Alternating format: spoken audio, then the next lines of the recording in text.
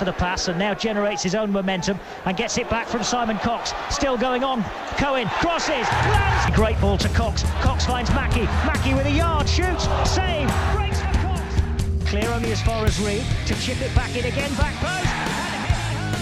He's here at Brighton, and that's a good layoff by Henderson down the left-hand side for Cohen on the overlap. Driven low cross, comes out. Kushak bounces up and down on his line. Referee blows his whistle. Lansbury smashes the right-hand side, left-footed in swinger. Jack Hobbs with a header and a near post. And Forest break the deadlock with 5 minutes to go.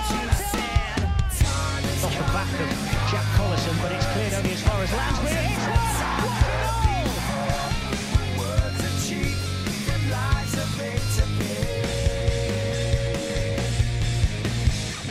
Here's Reed, 25 yards. Provide. Here's Abdoun now.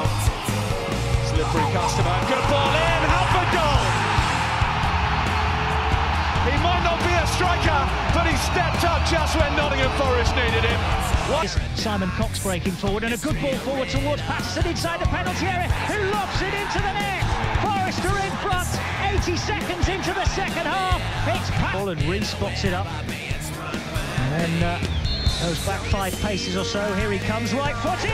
What a goal from Jamie Patterson!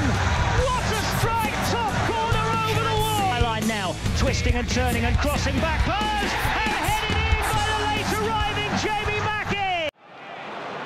We're locked up at 1 apiece with 7 to go. Simon Cox has come on for Nottingham Forest. Jamie Mackie has made way, and Forest have got to win this game again with Derbyshire. They might well have done. What a goal, Matt Derbyshire! What an absolute cracker!